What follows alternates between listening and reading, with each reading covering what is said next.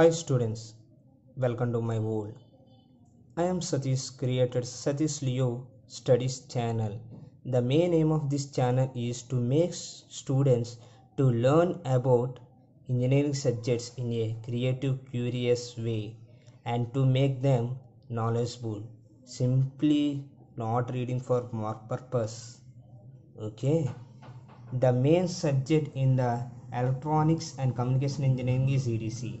So let's start this. What is EDC? Why have to study EDC? Before answering these questions, we have to know about electricity. As I said in the previous video, electricity is the basics for electronics because electricity, by using only, we can make electrons, that is electronic circuits, can work. All we know that electricity is flow of electrons. Okay, have you know that?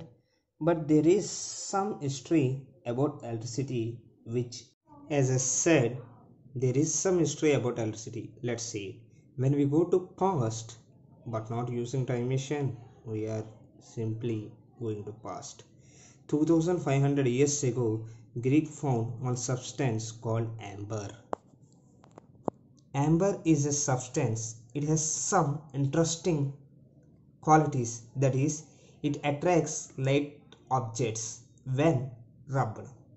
So, William Gilbert in 1544 to 1603 made investigations and he learned many substances behind amber attract other objects when activated by friction only. He called such attractions called as electric. After Greek word, electron means amber, means which is the substance found by the Greeks. So in Greek word, amber called electrons. So in this way we got electric name from the amber. Remember students? But it is not ended here. Stephen Gray 1729 observed that some instructions can transfer from one substance to another. Such substances which can transfer attractions called as conductors. As we know, conductors we have studied well. Otherwise, which do not have such attractions transfer called insulators. Afterwards, Charles Francis Diophant 1698 to 1739 discovered two different types of attractions which can attract each other. So he named such attractions as positive attractions and negative attractions. The story not here ended also. Scientists made further experiments to investigate.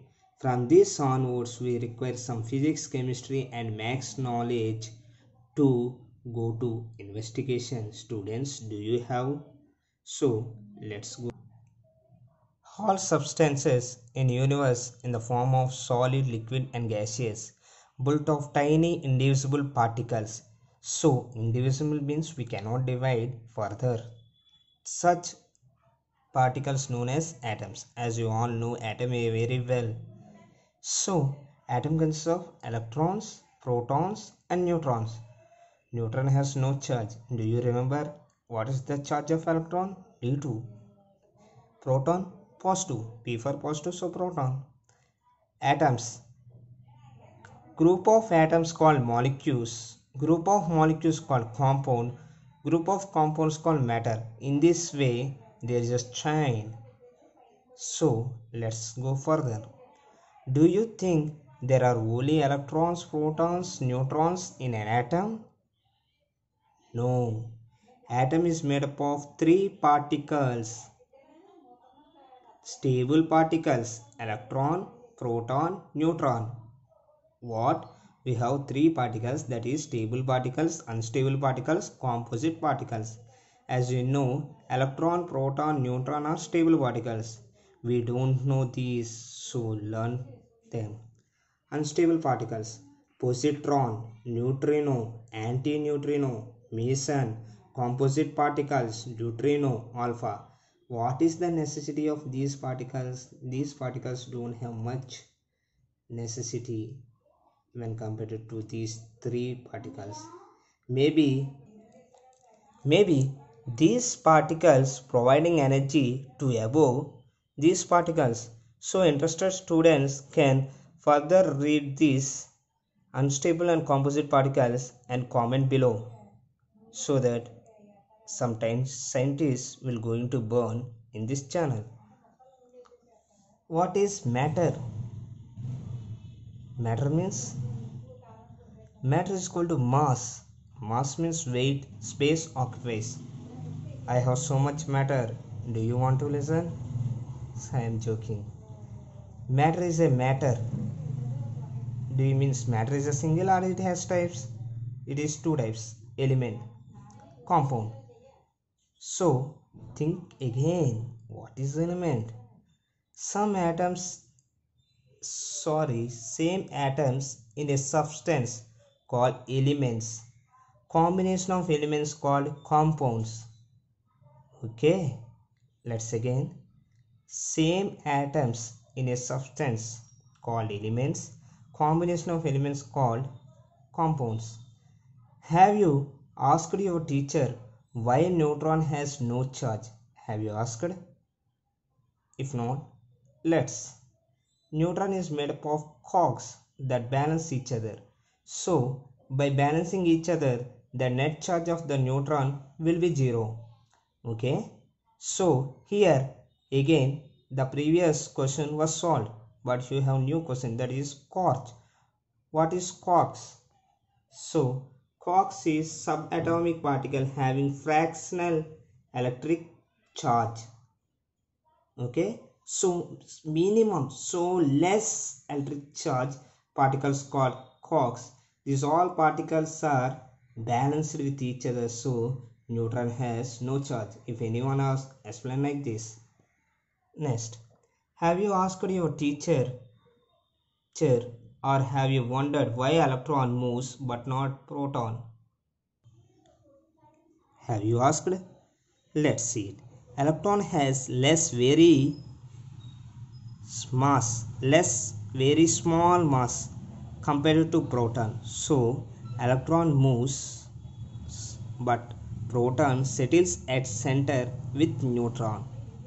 Okay students, why electron moves? It has very less mass compared to proton, so electron moves.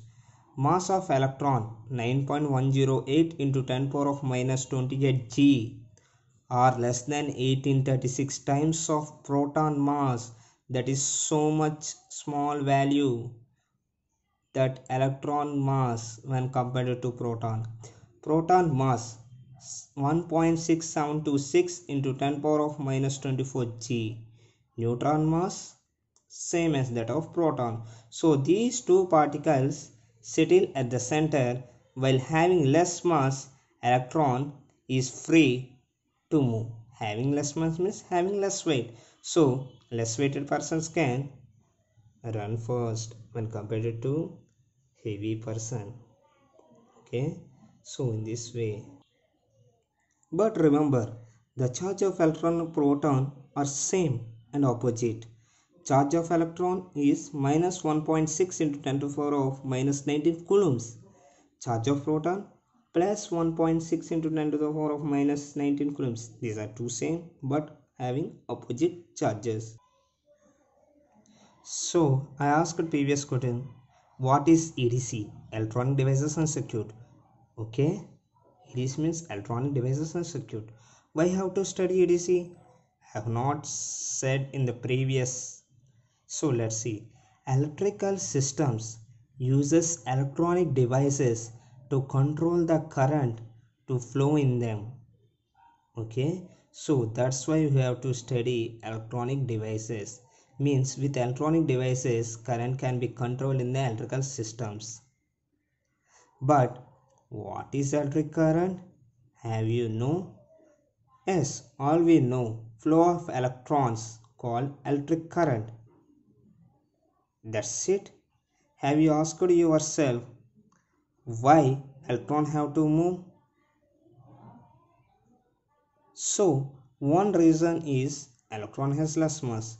So think again, having less mass means moving? No, let's clear this. Electron particles in different energies called energy level. That is, electron presence in different energies called energy cells or energy levels. I before said that having less mass means moving. So if a person means he wishes to move, he moves. But electron is not a person. It has no intellectual properties or intelligence to move. But what makes electrons to move? Let's see it. The energy of an electron is proportional to its distance from nucleus. I said different energies. Different energies means let's. Energy of electron is proportional to distance from its nucleus. Means distance from the nucleus, energy of the electron depends. But how? So what I have said, don't simply learn it. Ask me. You have to ask yourself so that we can gain knowledge. Energy levels of electrons in cell away from the nucleus are higher. Means cells having far from the nucleus having high energy than the energy level of electrons in cell near nucleus. So it is easy to remove valence electrons because it requires less energy to move another atom. Okay, but have you got out what is valence electron? Let's find out. Electrons present in outermost cell called valence electrons. From this, real story begins.